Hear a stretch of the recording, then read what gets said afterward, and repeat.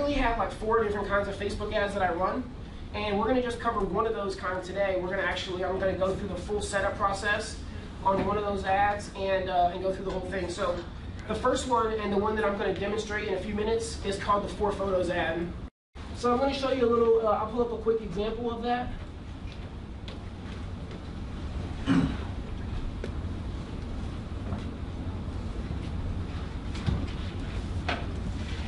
So this is like an example right here of a 4 photos ad. Okay, I don't know if everybody can see that, but basically just says, check out this completely remodeled home in Grosse Pointe Woods, new kitchen, cabinets, granite countertops, get the details here.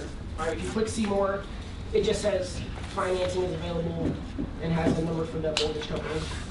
But this kind of ad right here, does anybody make posts like this on your personal page or somewhere when you get a new listing? Take the photos, make a post?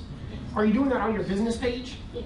Okay, perfect. So you already know how to do the bones of like what I'm going to teach in a few minutes on setting up the ad, right? So then I'll just take you to the next step of how you take this post and turn it into an ad, right?